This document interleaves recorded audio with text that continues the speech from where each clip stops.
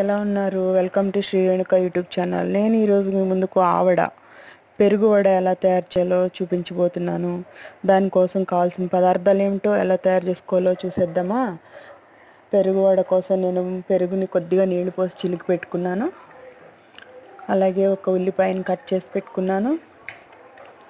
అలాగే కొద్దిగా పచ్చిమిరపకాయలు, అల్లము, కరివేపాకు తీసుకున్నాను.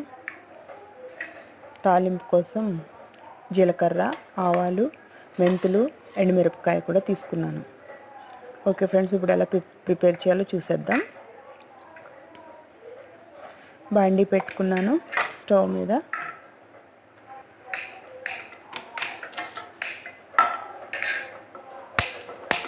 కొంచెం ఆయిల్ వేసుకున్నాను దీంట్లో.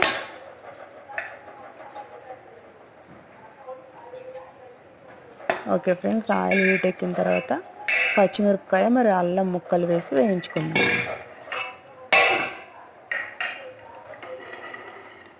ఆయిల్ హీట్ ఎక్కింది ఫ్రెండ్స్. ఇప్పుడు అల్లం మరి పచ్చిమిరపకాయ ముక్కలు వేసుకుందాం.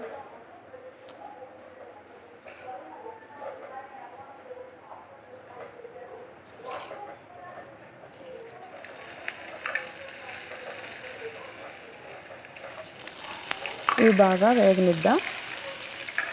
ఇలా వేయించి కొంచెం ఉప్పు, జీలకర్ర కలిసి మిక్సీ పట్టుకుని ఆ పేస్ట్ని పక్కన పెట్టుకుందాం. కొంచెం ఉప్పు నేను మజ్జిగ చిలికేటప్పుడే వేసాను, పెరుగు చిలికేటప్పుడు.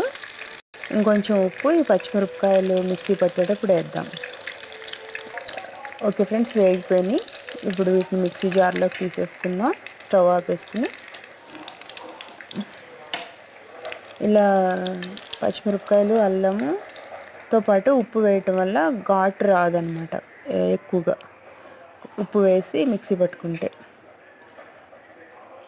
ఓకే, జీలకర్ర కూడా వేసుకున్నాను. ఉప్పు, జీలకర్ర, అల్లం, పచ్చిమిరపకాయ వీటిని గ్రైండ్ చేసి పక్కన పెట్టుకున్నాను.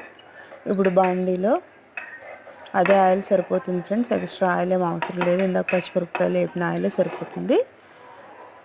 ఇప్పుడు స్టవ్ మీద బాండీ పెట్టాను. అదే ఆయిల్లో ఆవాలు, కొద్దిగా ఆవాలు వేస్తున్నాను.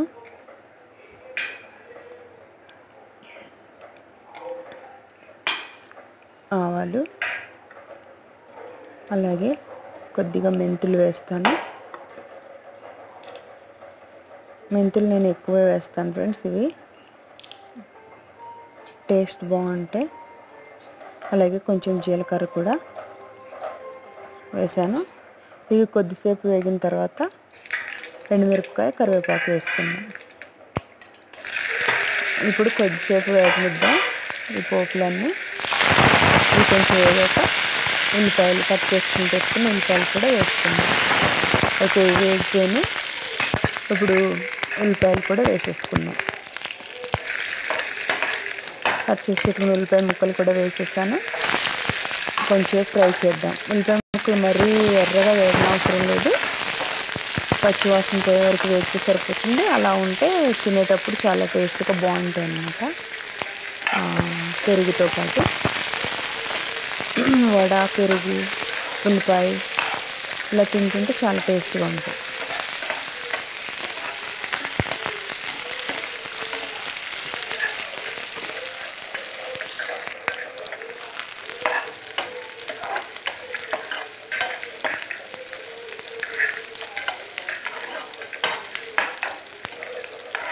కొంతమంది పచ్చివే వేసుకుంటారు ఉల్లిపాయలు, కానీ పచ్చి ఉల్లిపాయలు వేస్తే ఏమవుతుందంటే కొంచెం పులిసిపోతుంది. తాలింపు పెట్టుకున్న పెరుగు పులుసు అయితే ఏదైతే ఉందో అది కొంచెం పులుపు ఎక్కువైపోతుంది. అందుకని కాస్త వేపుకుంటే ఉల్లిపాయలు తొందరగా పులవకుండా ఉంటుంది అన్నమాట. ఇప్పుడు దీంట్లో కొంచెం పసుపు వేసుకుందాం.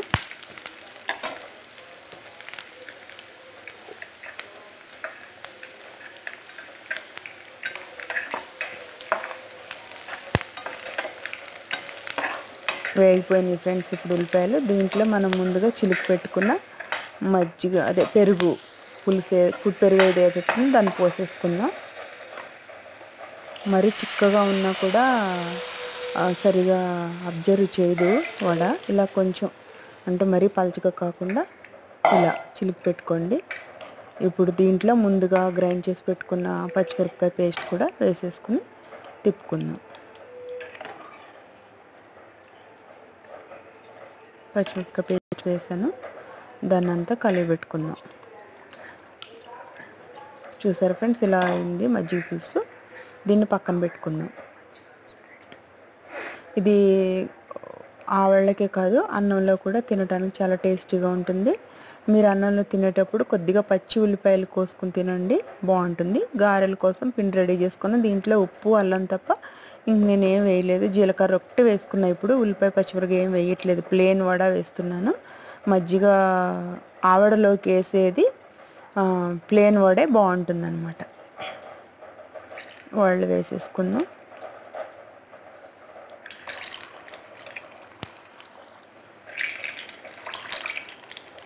గారెలు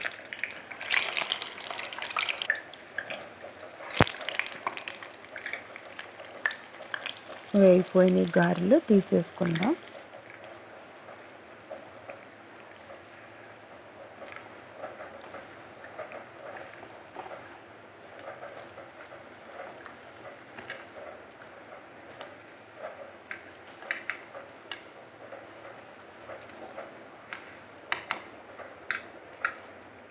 ఓకే ఫ్రెండ్స్, వేగిపోయినాయి కదా, తీసేసుకున్నాం. నూనె కూడా పీల్చలేదు చూడండి గారెలు అసలు. ఇప్పుడు ఇలా ఒకదాని పక్కన ఒకటి వేసుకుందాం. ఇలా వెడల్పాటి పాత్రలో ఉంటే బాగా పీలుస్తుంది గారె. ఒకదాని మీద ఒకటి ఉండకూడదు, పక్క పక్కన ఉండేటట్లు చూసుకోండి. ఇప్పుడు మరికొన్ని గారెలు వేసుకున్నాను.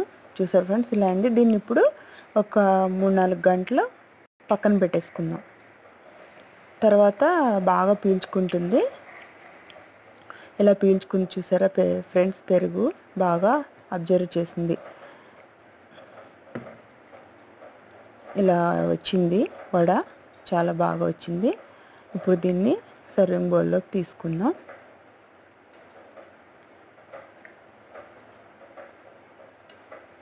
చూడండి ఫ్రెండ్స్, ఎంత లావుగా ఉబ్బిందో పెరుగు వడ. ఇదిగో చూడండి ఫ్రెండ్స్, ఎంత బాగా వచ్చాయో కదా, చాలా టేస్టీగా ఉంటాయి. ఒకసారి ట్రై చేయండి. మీరు కొత్తిమీర కూడా వేసుకోండి.